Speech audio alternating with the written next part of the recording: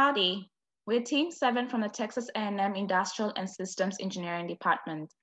Our team includes Zhen Ling, Andrew Lopez, Emily Musembi, and Ling. For our senior design project, our team was allocated a project provided by SESCO, to whom we're truly grateful. SESCO Cement is a privately held company with a 10-acre production and storage facility located in North Houston near Sheldon Lake. This global commodities trading group is a leading provider of one of the most consistent and brightest white cement. It produces white masonry and Portland cement with an annual production capacity of greater than 1 million tons.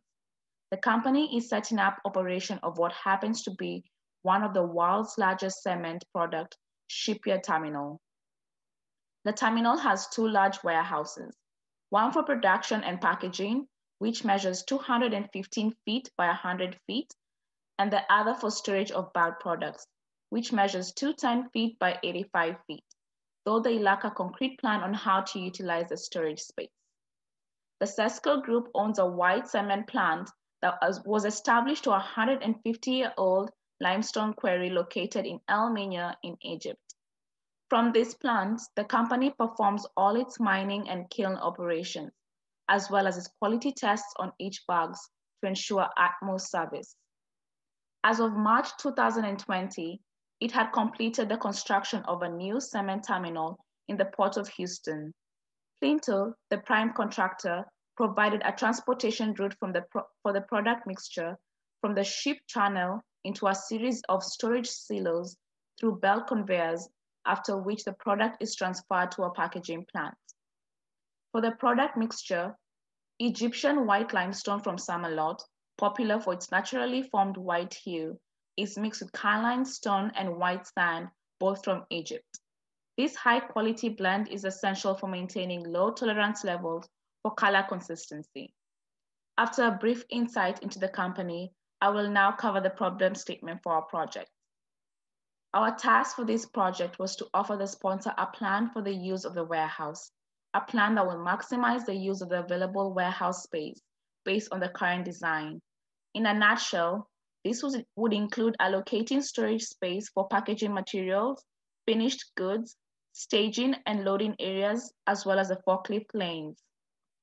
Currently, the product is palletized and stored in rows on the production warehouse floor. The product is then loaded onto the trucks using pallet jacks, as will be seen in this video. The process will eventually change to producing the goods during the night and storing them in the storage warehouse for pickup during the day.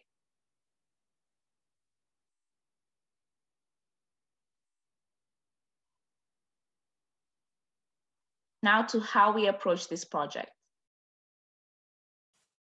Before we discuss the approach that we used to complete the project, it's important to note all of the approaches that we considered originally. The first approach we considered is known as the craft method, which is generally applied when a warehouse may contain multiple departments or storage locations that interact with each other.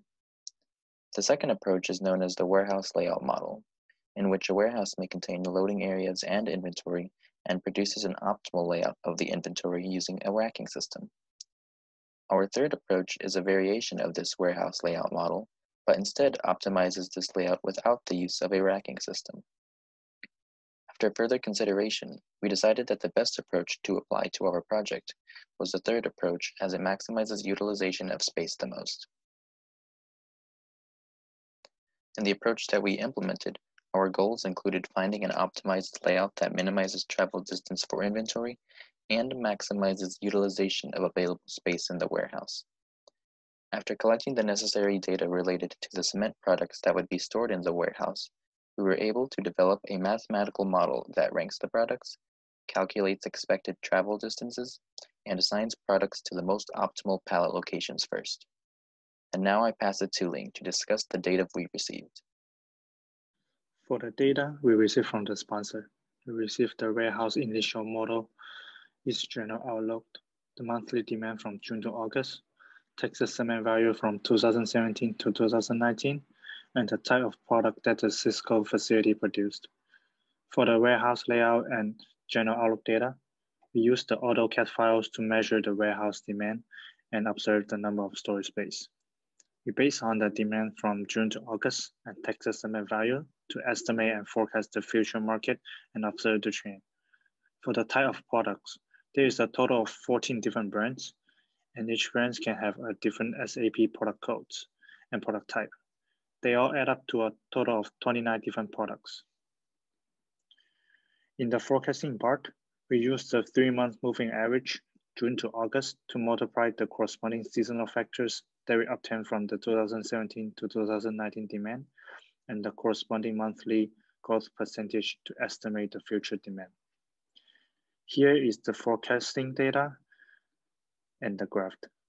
As you can see, 2021 will have a significant demand increase.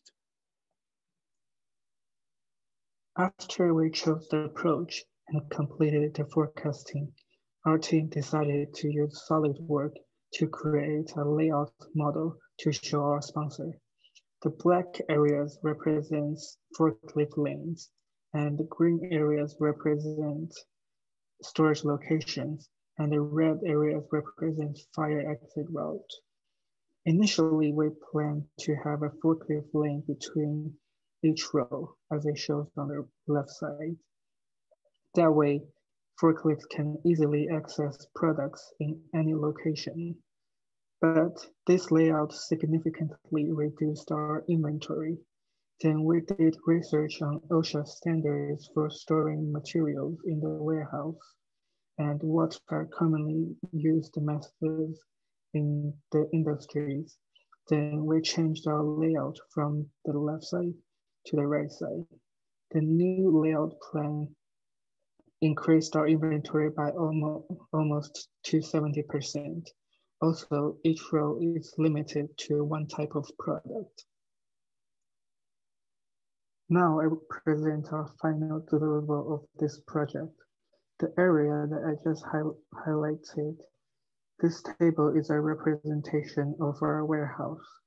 We have 76 rows of storage locations, and each row is ranked based on their rectilinear distance to all 4 doors.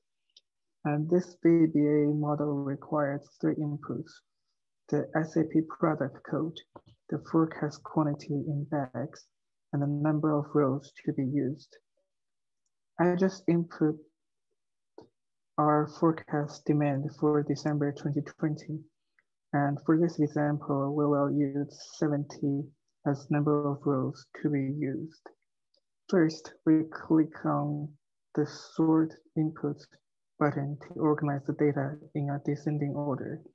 Then we click on the generate ranking button to get how many rows are needed for each product. At last, we click the generate layout button to get a color-coded warehouse layout plan. Since we used 70 as number of rows to be used, and we can see that we still have 6 rows left blank. We only assigned rows to popular products that has demand higher than 960 per month, and all other products will be made to order.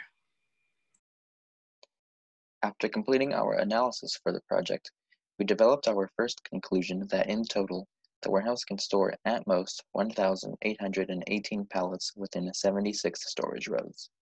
Each row contains 7 to 8 pallet locations that can store at most 3 pallets stacked high. However, it is important to note that each individual row of pallets will only contain one single product type, and that there will be 3 forklift lanes inside the warehouse. In short, these results produce the previously shown layout model that fulfills our project's goals. In outlining a few of our recommendations to SESCO, our first recommendation suggests that SESCO mainly use forklifts with widths less than 4.5 feet in this very narrow aisle design as an additional safety measure. Our second recommendation is that if future demand is significantly different than our forecasts, we recommend looking into the practicality of orienting some of the rows vertically instead, as to allow same type of products to be accessed from 2 different locations instead. Thank you.